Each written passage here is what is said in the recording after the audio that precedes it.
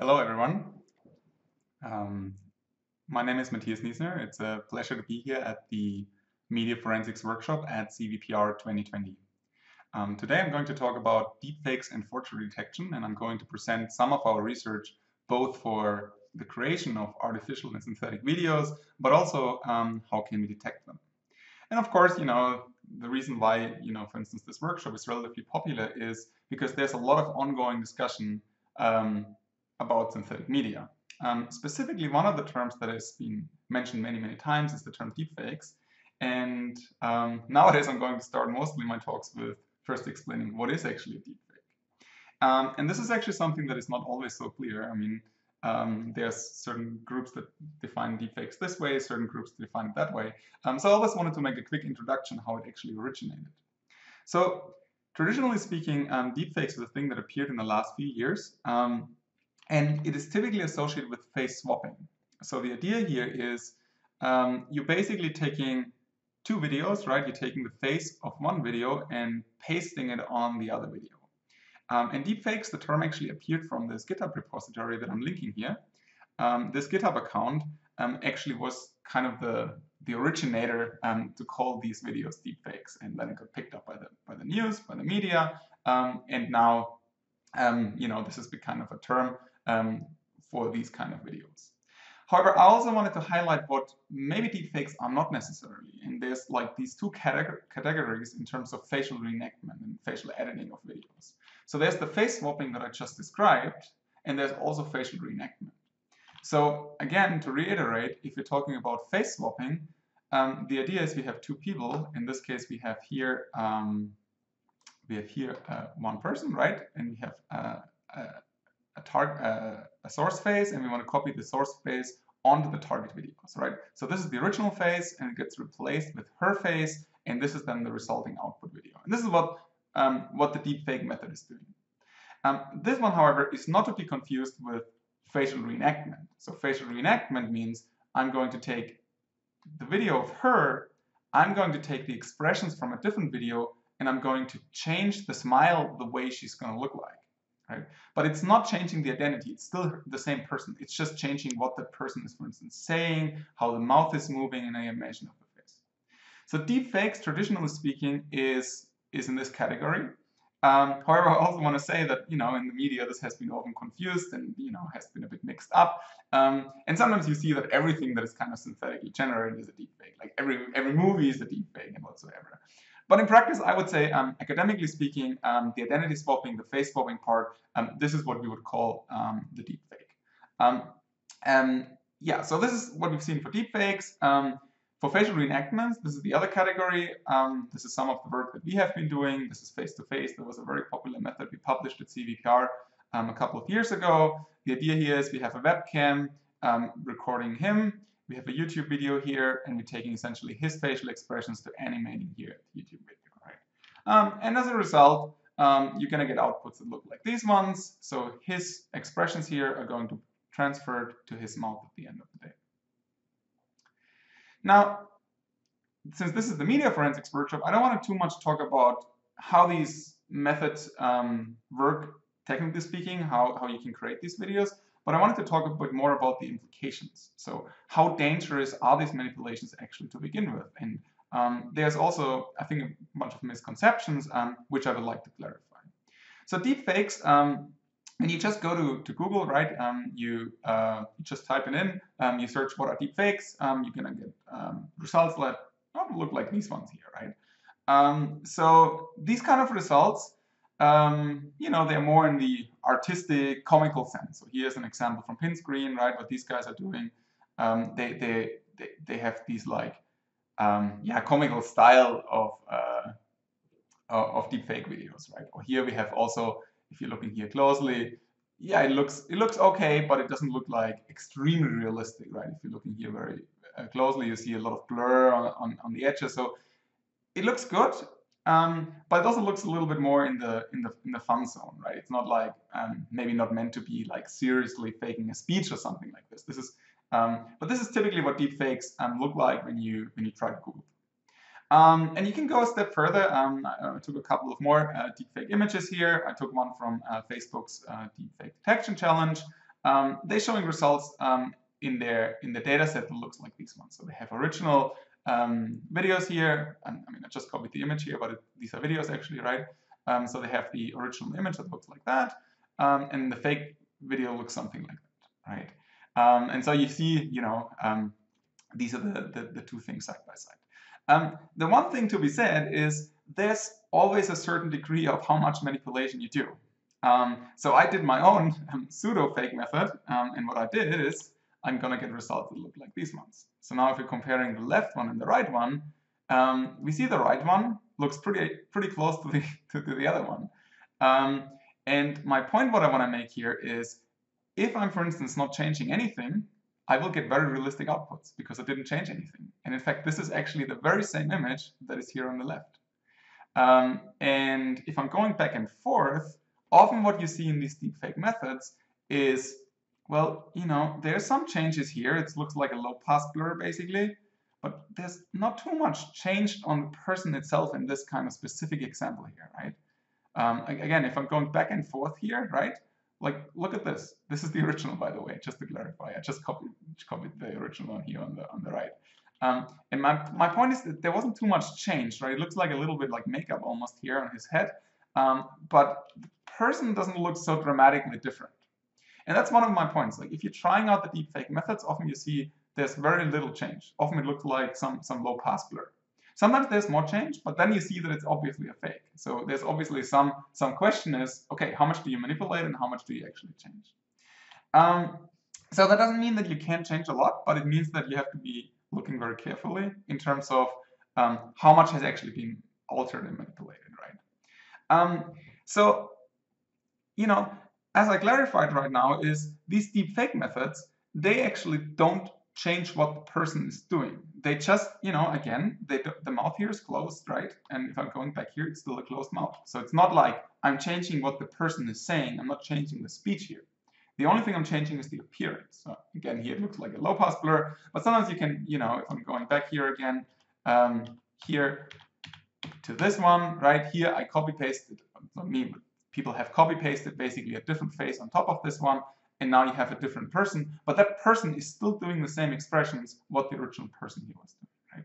So it's not like, oh, this is a new speech or whatsoever. So this is not what deepfakes are doing. So, deepfakes are often in the context mentioned for, fake news and things like these, but I would say there's actually a much bigger challenge in terms of forgery. And one thing, if you haven't guessed it by now, where the deepfakes are actually mostly used, is pornography. So this, I think, is a really big problem in practice if you're looking at these kind of methods, because what you can do now is you can take an arbitrary face and copy it on pornographic material, and you can do basically revenge porn without even having, pornographic content of one person. You just post it on a different one. And currently the estimate is that 99% roughly of all these deepfakes are appearing in pornographic material. And I think this is actually a pretty big problem when you're considering, the anonymity of internet, and people wanna slander other people, right? And you can just think about high school mobbing, what students can do to each other, and this is a real danger actually. And the problem here is, even if I would know it as a fake, even if I did know that, it wouldn't really change the harm that could be done with it. So this is actually a really big issue. We have to think about how to address, basically. Social media platforms, for instance, they have to make sure to filter out these things, that we get rid of them. Unfortunately, there's of course very sketchy websites, right, where this is not happening. So this is kind of an interesting, maybe legislation issue, like how to deal with these kind of things. So this far I've been talking about how deepfakes, aka face swapping or identity swapping, is an issue. And I don't think it's an issue in this case for like making fake speeches, but rather thinking of, oh, you can basically discredit people and, inserting the faces in pornographic material and so on. On the other hand, we have facial reenactment. This is a result from our null texture paper, which we had last year at SIGGRAPH. In this case, what we do is we have here a source actor, right? So Trump is being used as a source. And basically, the neural texture method paints all these targets here. And this is then the resulted video by the AI. And the idea is, of course, that, now we are in this realm where this video essentially controls the target video, and now it's a little bit different because in this case it's not just changing the identity, but it's making an existing person look like it's doing or saying something different. Again, I'm not talking about the audio here, but just the visual parts here. And if I'm playing that, it's going to look like that. So look at the lip motion here and the head motion of this target video. And why? I would really say Clinton, probably. I would have to say Clinton. And why? There was a little spirit. Frankly, he would have been had he. And why? I would really say Clinton. So here you can already see, this could be potentially dangerous, right? Because now we actually have a target video that is being edited in retrospect and making it appear a different person is controlling that video. Of course, we have more examples here. We didn't just take videos from politicians in the US. We also did this with politicians in Europe, specifically in Germany. That's where we're at right now. And we can do some kind of fun videos with it. We played a lot around with it, of course. I'm still the Terminator 30 years later, so that was really extraordinary. And I had a terrific time shooting this film because, again, it's like a combination of being the powerful machine that would destroy anything that would be in my way. But at the same time, I'm playing a protector. Okay, so this is the kind of stuff you can do. The fun fact here is, of course, since we choose Angela Merkel here, who is the Chancellor of Germany, we did actually, in fact, get invited to a meeting with her, and we did actually show it to her. There was no police coming. We're all good. In Germany, this is still fine. You can do that to politicians at this point. But of course, it was kind of a fun thing we could do with it. We had more fun with it. Trump was our favorite target at this point. Here we used an IMU, right? With this IMU, we could basically animate the face, and we could create videos that look like these ones. We could do this, of course, not just with an IMU then. So one of the very newest papers can do this with voice. And now you can see, it's getting, again, a little bit more interesting. So here we're taking the voice input of Greta Thunberg, and we're using it to generate with a neural voice puppetry method, a very recent method actually, to create an animation sequence here of Trump. This is all wrong. I shouldn't be up here. I should be back in school on the other side of the ocean. So if we're talking about this potential misuse that we're having in this case, we should actually make a clear distinction between facial reenactment and face swapping. So I wanted to talk about facial reenactment first, because this is the thing what I've shown at the end of the day. So here, if we have an existing video and we can actually reanimate the facial motion, it appears that this person is saying potentially something different. I mean, I haven't talked about the audio right now, but from a given audio, right, you can change the video accordingly and make it more convincing for whatever purpose you want to use it for, so forth. So facial reenactment could potentially create fake speeches, right? And this is a big, dangerous problem. There's of course a lot of positives to it, but since it's a media forensics talk, I wanna highlight the potential misuses of this technology, right? And yeah, in this case, facial reenactment could be used for these kind of things. However, I should say, this is something that has been around not just for a few years, right? It has been actually already started, like Chris Brackett, who is now at Google, has actually already started work like 20 years ago that was maybe not as photorealistic, but these methods up to this date, even after such a long development time, even Chris did this video rewrite paper, right? These methods, they are still very, very hard to use and require a lot of expertise, right? You can't just go, like a novice can't just use these methods. And this is one thing that I think is very important. One story that I'm hearing often is like journalists, for instance, they contact me and say, well, wow, we've seen these incredible videos. Don't you think this is a huge danger if everybody can use that? And then they ask me, well, they say, oh, we want to show how easy it is to use, but we tried it out, it didn't work so well, but can you help us to make it show how easy it is to use? And I'm saying, yeah, but you're just proving the point that it is in fact not so easy because you need me to do it for you, right? So we're not quite there yet, I think, in practice, and I think this is still going to take a few iterations to get there. I'm not saying it's not going to happen. of course, this will happen, but it will still take time, right? It is a gradual process. Of course, we have a lot of progress in GAN methods and so on. It's not quite there. There's also the face swapping, which again, this is something I would call the deepfake methods, is in my opinion, it's a little bit in a different realm, right?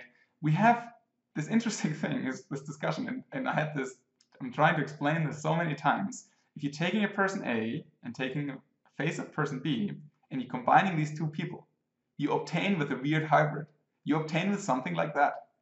And everybody thinks like, oh my God, we can create fake videos. Yes, but by definition, these videos are not showing real people. This person does not exist. If I'm mixing two politicians together, this person will not exist, and I will know that it is not a real person making the speech. So for like the fake news debate, I think deep fakes itself are not really such a big issue. But I already mentioned it. I think for high school mobbing, revenge pornography, this kind of stuff, this is something that is maybe not always on the media, but it should get more attention. This should be a big issue. Like, how do we deal with our digital identities on the web, right? So who can manipulate me on the web, and who can probably even discredit me, right, without me knowing? And I think this is something we have to discuss, and we have to potentially find ways to address it. In all of these methods, however, I see another big issue. So this is a video, for instance, that has appeared in Germany quite a while. This was during the financial crisis, when the Greek financial minister, Varoufakis, there was a video appearing on the web. Basically, he was showing a middle finger, and he wanted to show the middle finger to Germany because Germany didn't want them to spend so much money. So the video looks something like this, right? There was one of these videos is fake and one of them is real. So this one is showing a middle finger, right? And this one is not showing a middle finger. And this created like a huge discussion whether this is real or whether this is a fake video, right? But he said immediately, oh, this is not real. And the fun thing is, right, at the end of the day, I'm not going to resolve it here. You can still have a look at it for a while. This is a very interesting story. But at the end of the day, the fun thing was, it didn't really matter anymore whether this was a real video or not, right? There was so much discussion going on about it. And at the end of the day, there was so much, insecurity. So people didn't know anymore what to believe. This is this liar's dividend, right? At some point, when you lie so many times, you can create fake facts, basically, right? And this is the issue, because people just tend to believe what they want to believe. And with visual media, we have kind of this responsibility to address these issues. So even though I'm saying right now, for instance, the specific deepfake methods, like it's hard to use for political campaigning or so in terms of making fake speeches, I think there's a lot of problems with it. And what we're seeing right now on social media is very much along these lines. That there's basically people playing, playing each other, like different groups, and making sure there's a lot of hate, right? And people they react to it very emotionally. So the big question is actually, from a computer vision perspective, from a media forensics perspective, can we reliably say, is it a real video? Is it a fake video? And there has been a lot of research, and I would say I'm also a newcomer in this field. There have been people who have been working on this for a long, long time. Can they reliably say, is it fake? Is it real? And this is something we've been working on for a while now, a couple of years, whether we can do this in these facial videos that we can also create at the same time. And the first thing we thought of, well, how good or how easy it is actually for humans to check, is it a real or is it a fake video? And what we did is we had a study with about 200 people, and these 200 people were actually computer science students, and we showed them a random series of images in this case, actually, and asked, do you think this is a real image? Do you think this is a fake image? And the images we showed were either real or either fake, with one of our fake methods that we had at hand. So we had different methods too. Detail, I'm not going to go into it right now, but basically there were a couple of different combinations there. But what's interesting is the dataset distribution here was 50-50. So we had half of them are real, half of them are fake. So if I'm just randomly guessing, I'm going to get a 50-50 chance, and I would be here in the middle. If I'm showing them high quality images, and high quality means high resolution, no compression artifacts, right? then people got like, 70% accuracy here in terms of deciding whether it's real or it's not real. 70% on a binary task, by the way, is not very good, especially given that the quality was here pretty high. If we're starting to compress the images and downsampling the whole thing a little bit, we will see that this accuracy here goes actually quite down. This was, I think, 55-ish% at the end. Basically random, right? I mean, on a binary task, if you get 55%, that's like nothing. There's almost no signal here. And this is like, well, we realized very quickly, like, people just can't tell real or fake apart. And this goes a little bit back to also what I've shown before. It depends, of course, how much you change in the videos and so on. But in the end of the day, these were all videos where we changed quite something. And the methods were convincing enough. If you compress it, if you downsize it enough, you're actually going to get, you're going to get pretty random answers. So, well, the obvious research question was, can we develop methods that do this automatically, right? Without relying on human experts. The thought process is, oh, can we train neural networks? Can we train AI to detect if it's real or not? And this is like this phase forensics direction that I would say is now relatively popular in this field. This is something that is something we've been doing. And in this case, we actually try to first see, well, what kind of data do we need to train the neural networks? And what we thought is we wanted to have a lot of variety. So we took not only one method, but we took the deep fake method, right? This is like a face swapping technique. We took a graphics-based face swapping technique that was available before. We took face-to-face, that's a reenactment technique, and we took neural textures, that's also a reenactment technique, right? Also to say, like, deepfakes and neural textures are both neural network techniques for forgery creation, and face swap and face-to-face are graphics-based methods for forgery creation, right? So we had kind of a variety between, like, okay, 2 of them were facial reenactment, 2 of them were identity swapping, and 2 of them were graphics, and 2 of them were deep learning based. We took 1,000 videos, 500K frames. So if you're taking all of them together, we then ended up with 4,000 manipulated videos, right? We have over 2 million manipulated frames. We have the original ones. We have a train validation test split. We have a reasonable distribution in terms of gender, resolution, pixel coverage of faces, so we made sure we had enough coverage here. And yeah, so these ones are actually publicly available. A lot of people have been using it. I don't know the exact numbers. We probably have like 3K downloads or so from research groups at this point. We have manipulated frames. We have 3 compression levels. So you can simulate what's more on social media and so on. This is 2,000 right now. This is a bit of an outdated number. I think it's like 3,000 at this point. We also got some dataset donations in addition to the original data. So Google, for instance, gave us the deepfake detection dataset. That's another 3,000 videos. They were specifically for deepfakes. They used a little bit of a different deepfake method, but it was very interesting to us because it created more variety to the original method. So they had 28 actors, which is relatively low, but they had a large number of combinations between how to face swap which image on which one, right? And then what we did is we thought, what's most reasonable. First thing is we take an input image, we detect the face, we crop the face region, and then we train a neural network. We took the best neural network we thought was there. It's an exception net at the time that we had our hands on. We trained a binary classifier to say, is it a real or is it a fake video, right? And I mean, academically, it seems pretty straightforward, right? We had the most effort we spent was curating the data, that we had actually these data splits and so on, and created all of this data.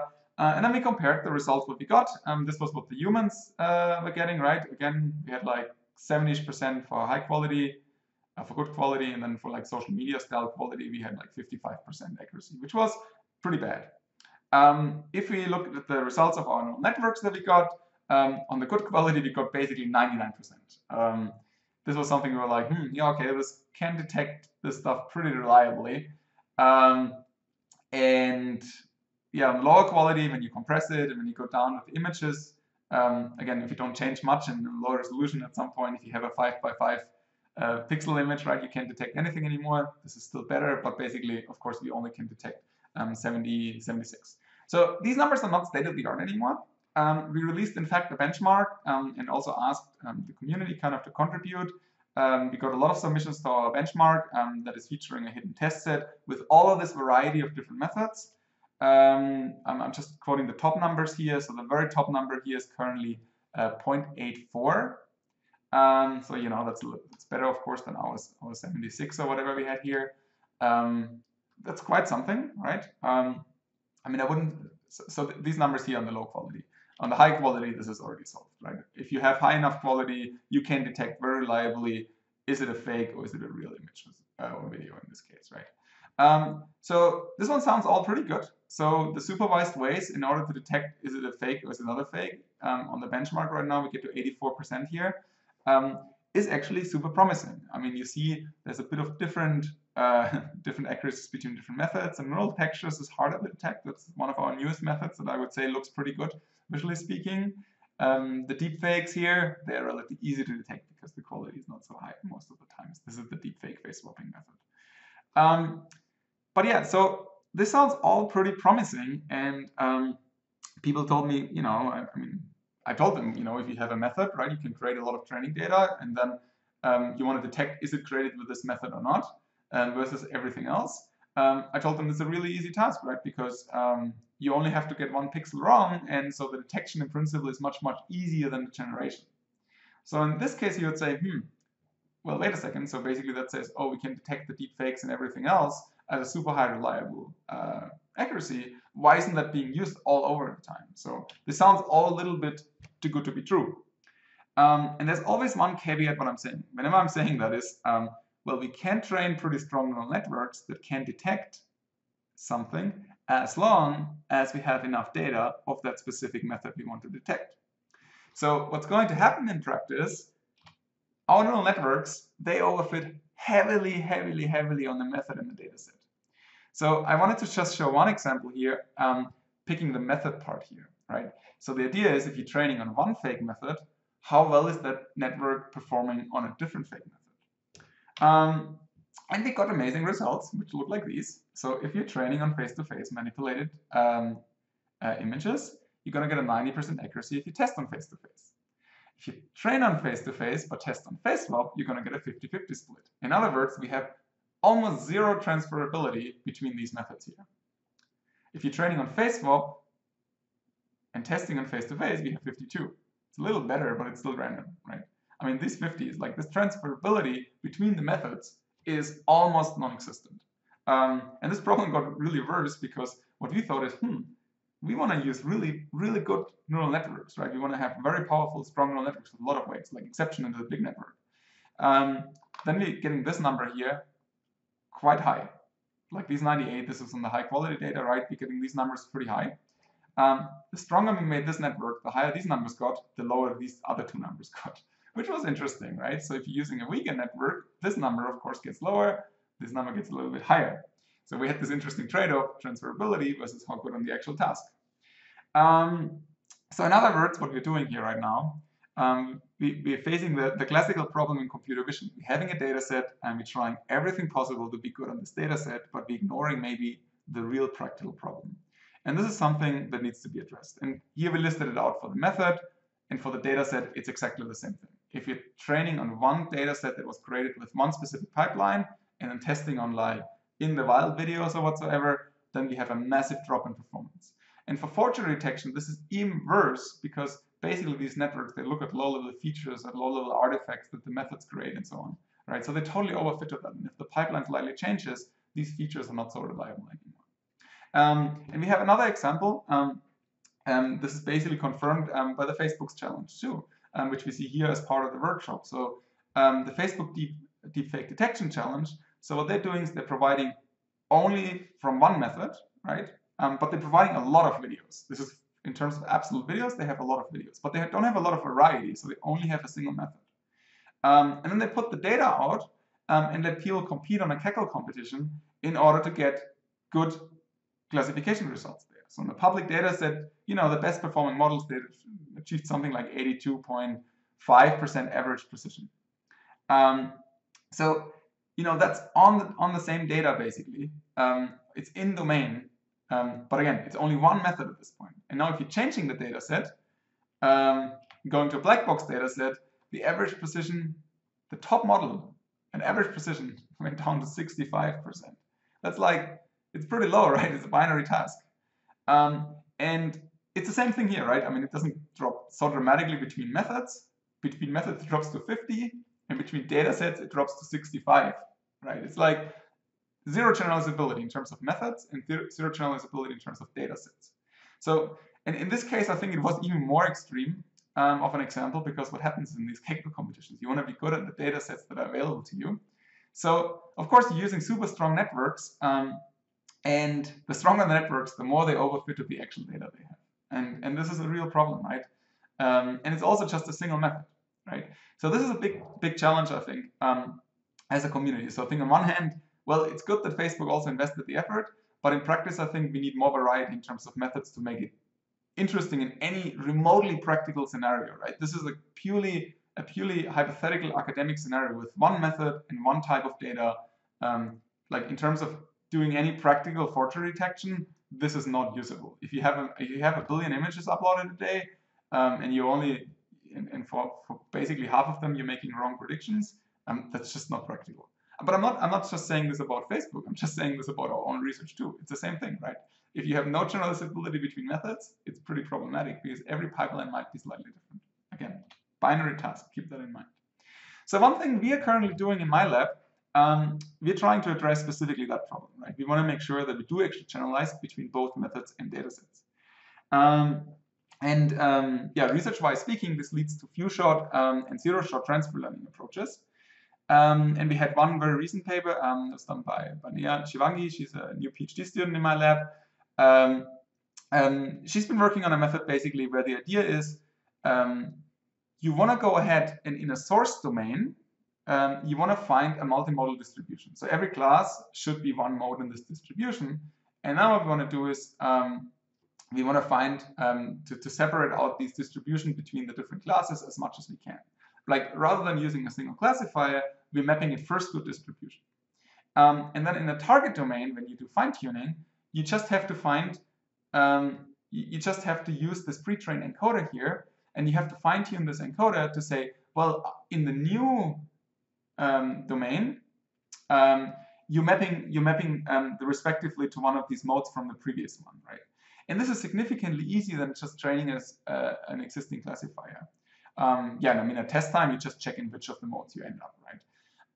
So this kind of formulating as a proper distribution that you're explicitly learning, in this case, we have a loss that says, oh, take these two distributions apart, in this case, of the two classes, right? And map the respective target domain, either in the zero-shot or in the few-shot case, to these modes. And I'm not going into all the technical details here. This is still it's still unpublished work, but the results are actually quite encouraging. So here we have essentially a graph that shows the performance of the zero and few-shot transfer. So here we have the accuracy, right? 100% would be great. We're not quite there, of course. And here on the x-axis, we show how many images did we use for fine-tuning in the target domain. And this is a few-shot case that goes from null textures to deep fakes. So it's going from one method to another method. This is between two methods. In this case, the zero here is, of course, the zero-shot case, right? And this is a bunch of baselines here. This is ours, DDT. This is the naive classifier. So you see all of the baselines here. These are some existing domain adaptation methods here. They get like 70%. They get like 70% accuracy. So the problem is the existing domain adaptation methods don't work so well because they typically rely on having a lot of classes. And in our case, we only have two classes, so we tailored this distribution basically specifically to that case. But in any case, we get close to 80% in terms of the zero-shot transferability. And then when we use 100 images, we get already to 90. So you can assume, right, we have a couple of images from the new method or new data set that we want to detect. And I think this is relatively encouraging. So we have quite a performance gap here between the baselines and between what we're doing. This was the state-of-the-art baseline forensics transfer. This also was a collaboration with University of Naples with Annalisa Bertoliva, who's also giving a talk in the workshop. But basically, this one is currently the state-of-the-art in terms of transferability. So the good news here is essentially if we're focusing specifically on the domain transfer, right, with these kind of new methods, we're having a better chance to generalize than using just a naive classifier. The bad news is the numbers are still not as high as we thought, right? Like it's still 80 or close to 80. That's for the zero-shot case, yeah, it should be higher, right? If you're still missing 20% here, that's quite something. But what's interesting about it, there's the two axes we can basically look at. One part is the methods, and one part is the data sets. So methods, I mentioned, this is why face forensics has so many different methods. We have now, with the Google data set, basically, we have 5 methods. And we're encouraging every company to help us grow this bigger. In fact, we're currently in discussion with Microsoft, so they want to also donate some data to us from Microsoft Research, from their very recent paper from this year's CVPR, so we can have another method, right? So the idea is the more methods we have, the better we in terms of generalizability. Same thing counts for the data sets. Even though they were almost created with the same methods, you still have different settings of the videos. So in this case, we used Face Forensics++, we used Google Deepfake Detection. DESA is another interesting data set, Cell Deepfake data set, and this is a data set that was donated to us by the AI Foundation, and this is like a startup in San Francisco. They worked with us for quite a while, and from them they had completely in the wild videos. So these are super challenging. We're going to release them and also going to add them to our data, so we have even more variety. These ones are really challenging to detect. This is what you basically find on the web when you type in deepfakes. So I think this is pretty interesting. So the conclusions here so far are, well, positive and negative. If we're having a supervised task and we have enough data from one given method, we're going to get pretty good results. But the neural networks, yeah, they're great for this task. We all know that, right? That's what we're doing all the time. Whenever we're reporting numbers in a paper, we're always happy, we're patting on our shoulders, done a great job training our neural networks. But that is still a very different story on how well these kind of things work in practice, right? This is a thing we have to discuss. So this generalization to new data sets and new methods is an extremely hard problem. So what we have experienced so far, and again, not all of this is published yet, but training on more data sets helps. So if you not just use a single data set, this helps. Augmentation methods here help too. It's not surprising, right? Regularizes it, we don't overfit to data-specific features, but rather try to generalize. Training on more forgery methods also helps. More in this case means maybe 4 or 5, because we don't have more, but with more methods being around, and people, researchers making it available to us and allowing us to add it to the Face Forensics++ data set, right? We hope that we're getting more methods, and then with more methods, hopefully we also get better performance in terms of generalizability. Like, what is the channel feature between these vague methods? That's what we're looking for. The domain adaptation methods, and one of them I briefly went over, I think they're pretty good. They're not going to solve it alone, but they're going to get you another like 10-20% maybe. And that might be the difference to make it actually usable, right? We're not at the end of the line here. We still need to work on this quite a bit. But I think, the delta we're achieving right now is quite substantial to naive classification. There's a bit of a larger question, which I'm conveniently ignoring. How many generalizable features do we actually have, right? I mean, this is a fundamental question. Like, what's the best optimum we can achieve with these?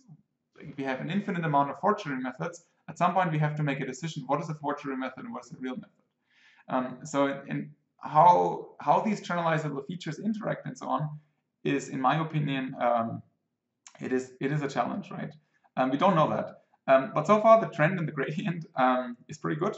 Again, the domain adaptation methods we've been working on, the zero-shot transfer and future transfer method we came up with, works much better than before, but it's of course nowhere near solved. And the hope is, once we're combining it now with more methods and more data sets, we're getting even better results. But again, this is still ongoing research, and I think at this point we have to be very clear that, yeah, I mean, if you have one method, want to detect it, you're great, we can ship that in principle, and we thought about doing that.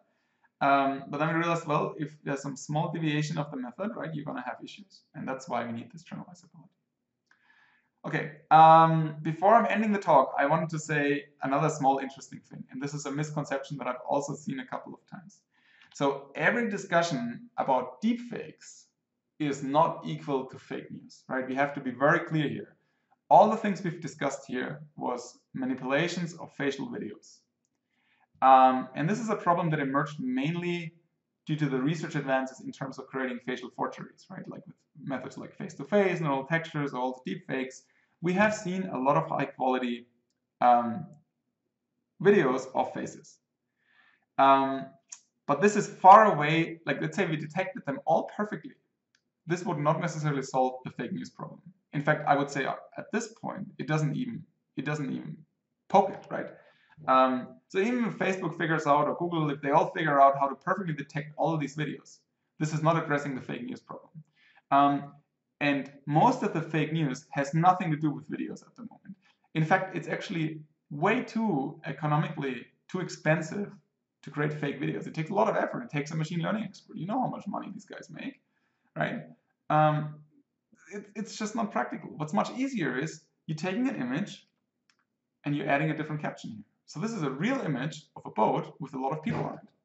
And this is a very real example that came in 2015, was spread on social media, especially in Germany and European countries, you know, to create hatred across against refugees.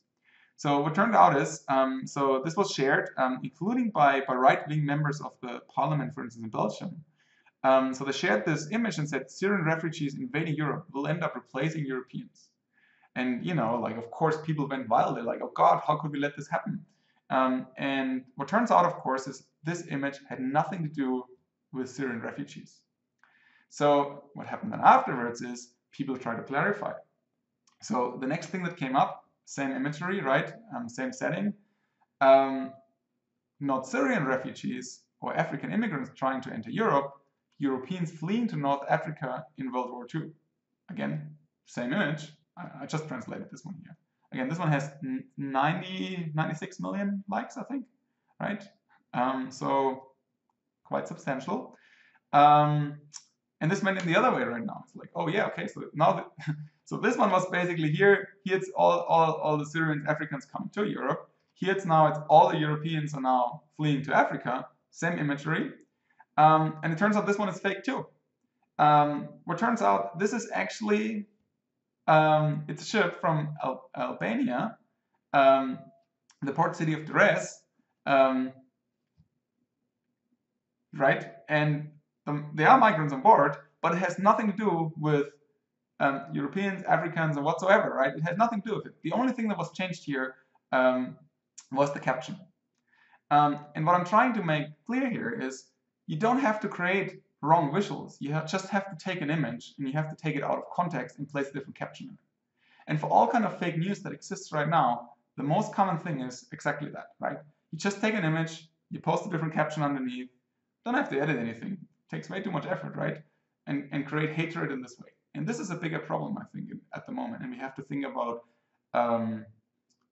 you know, like what's the real issue here? Yeah, just to clarify, again, Albania is actually in Europe, right? Albania is here next to Italy. So these were migrants, right? But they were in 1991 from Albania coming to Italy within Europe. So this is, I think, a very important thing, like how we talk about these kind of deepfake discussions, right? This is currently, in my opinion, a bigger issue. We should also focus a lot on the research here. We should think about how can we address these kind of things. And we will very quickly see it's going to be a bit more tricky than just running a binary classifier here and saying, oh, it's a real or fake image. Here we have to check, is that caption matching this image? How do we know that? I mean, provenance is a big thing, right? Like, where do the images come from? Do we know the origin of the images? Once we know the origin of the images, things get a lot easier. Like big companies like Google and Facebook, they have potential resources to do that, right? If you have enough images at some point, you can figure out where they come from. If you look at social media network graphs, like Twitter is doing that, right? You can try to follow how news is being propagated, stuff like that. So I encourage everybody to think a little bit beyond the single classifier too, right? You have to think about how we go there. I also wanted to show about some positives. The reason is we actually do a lot of research also in terms of making use of these technologies, like deepfakes, like facial reenactment methods. What can we do with it? And I think one of the key things why we actually started this is, of course, we didn't want to create fake speeches, right? Like, this is not interesting, academically speaking. We wanted to actually do real-time translation and showing people communicate across different languages. So I wanted to show one of the examples here. This was a video that was created by Synthesia. That's a startup where I'm a co-founder with.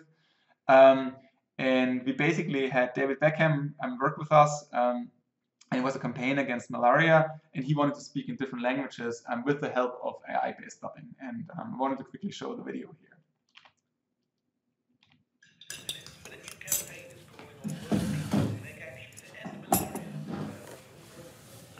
Malaria isn't just any disease. It's the deadliest disease there's ever been. Se dice que ha matado más de la mitad de la población que ha existido. وما زالت تقتل طفلا كل دقيقتين. Mais nous pouvons y mettre fin. Nous savons comment, nous en avons la possibilité. हमें और अधिक कार्रवाई की जरूरत है. 我们需要让世界领导人关注。 Hivyo tunazindua kampeni ya sauti. Speak up and say, malaria must die. One voice can be powerful, but all of our voices together, then they will have to listen. Malaria must die, so millions can live. Yeah, I think this is probably a good ending. So I just wanted to highlight, like there's still a lot of positive potential between these technologies and why we should work on them. Like having seamless virtual communications across languages is one of the things. And again, this video was completely created with AI. This is something that we should definitely keep in our minds. And I hope we can always and not forget there's a lot of positive things along with it. So with that, I would like to come to the conclusion. I thank everybody for watching. I'm not yet sure how the questions are handled, but probably ask anything you want in the comments on social media. I'm very, very happy to answer. Also, if you want to reach out to me and want to know more, feel free to shoot me an email. Yeah, thanks a lot.